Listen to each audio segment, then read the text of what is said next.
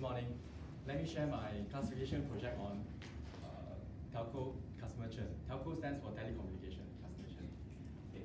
First, what is churn? Churn is when customers has left the telco, whether it's for voluntary reason or involuntary reason. In this data set of 7,000 customers, 26% of them has left, which is very critical to business because it is more expensive to acquire new customers than to keep existing ones. What are the features in this data set? It includes demographic data, services that the customers have subscribed, and also customer account information, for example, how much they pay per month and how long have they been with the company. Target is churn, which has binary classes 1 and 0. Features, how do I select the features? The features are selected mainly by lasso coefficient. I also take into account the p-value from stats models, and I also drop features one by one to see the impact on the model performance. Features are dropped when they do not contribute significantly to the model.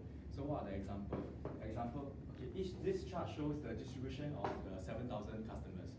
So whether you are male or female, it looks like you are equally likely to churn. So this feature is not a good feature. What are useful features then? Useful features is when you can distinguish between the churn and non-churn customers. For example, customers on month-to-month contract are more likely to churn, which is also very logical because they are not bounded by yearly contracts. So they may have the intention to leave in the first place. Next is feature engineering. These three features, tenure, monthly charges, and total charges, are continuous data that I need to split into categories. Looking at the pair plot, it looks like it is possible to separate between the churn and non-churn customers. Churn are the orange one, the non-churn is the blue customers.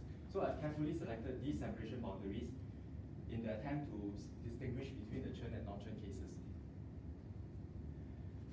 I've tested 8 models, trained them, optimized them, and here are the results. Logistic regression generally works well on binary classes, and it has performed better than the rest. On the performance matrix F1 score, it is the balance, or rather optimized balance between the true positive rate and the false positive rates.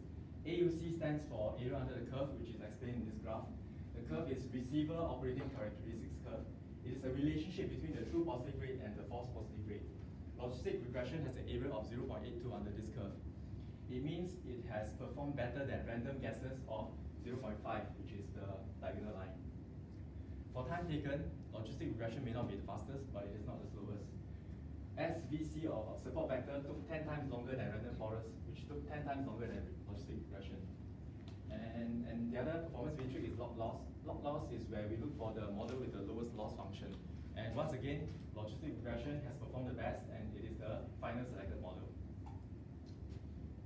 Next, I tuned the hyperparameter threshold for logistic regression. And after tuning, I achieved a recall rate of 76%. Recall 76% means 76% of the churn customers are classified correctly. However, the trade-off is that 58% of the churn predictions, only 58% of the churn predictions are correct. Finally, I tested the logistic regression model on test data.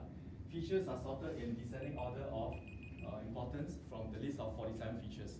And depending on the number of features used, the performance scores are different. Notice that there is a diminishing improvement in the F1 score.